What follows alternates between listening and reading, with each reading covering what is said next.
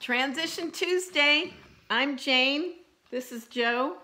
We're rolling up our sleeves today in honor of Disability Employment Awareness Month, October.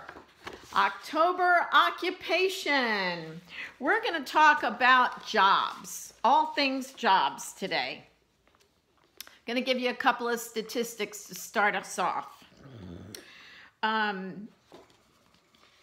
U.S. Department of Labor 2019 statistics indicate that 8 in 10 people with disabilities in the United States are not in the labor force. COVID. Since COVID. This is from a research organization called Global Disability Inclusion. They're a nonprofit organization that helps people in the business world hire people with disabilities. They said that during COVID, 38% of people with disabilities who had full-time employment were laid off.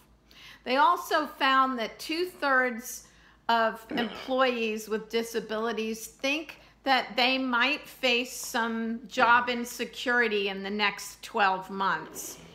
And most of the people they interviewed thought that they might have to change jobs. So we need to talk about working. Joe, I'm going to ask you a couple of questions.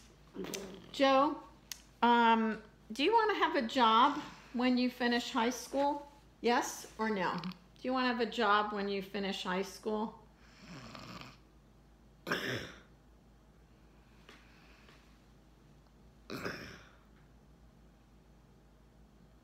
What do you think?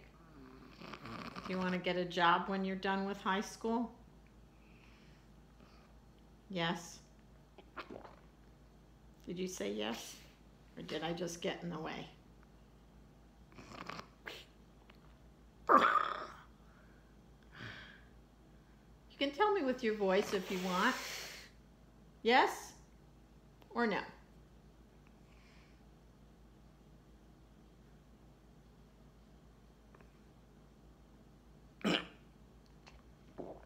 Yes. Okay, let me ask you this. Do you like having your own money? Yes. Do you think having your own money makes you more independent? Yes. Okay, well, those are important things, right? That's what we're talking about.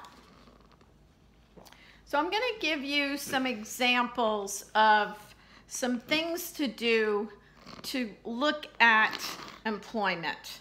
You know, Joe may not seem very employable to you looking at him at face value, but everybody can do something.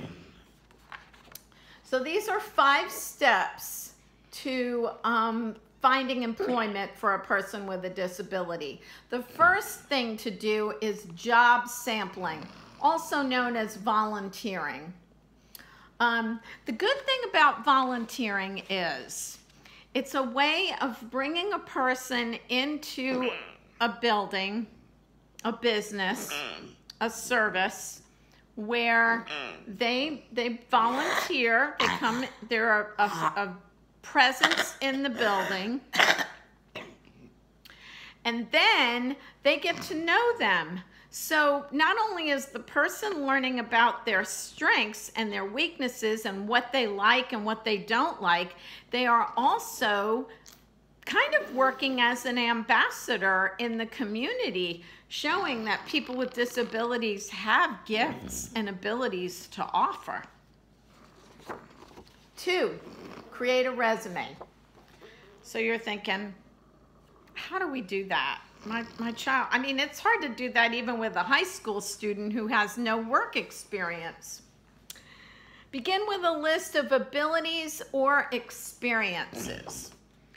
Was your child involved in a sport, at the rec department, Maybe they could do something volunteering at the rec department. In 2015, Joe participated in a program with the physical therapy department.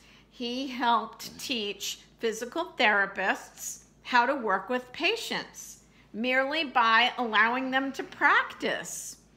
And we also participated in some peer research studies.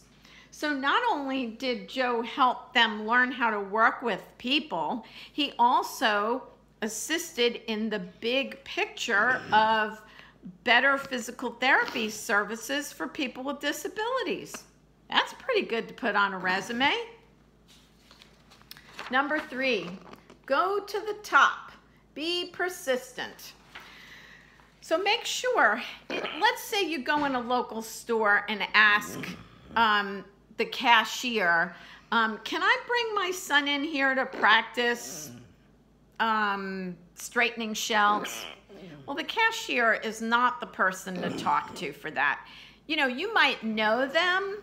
If you know them, if you go in that store all the time and you know them, then ask them, who do we need to talk to? Or maybe, could you help us talk to the manager? Or, you know, however it is. Each company has a different corporate rule and different corporate structures. How do you get to the person that you need to talk to? And it may take a few tries. But I have a little story. There was a young man that would go in with his mom into this store nearby. It was a Fred's, and unfortunately they're not open anymore. But he used to go in there and just organize the toy section while his mom was shopping. So mom could shop, and he did what he liked to do.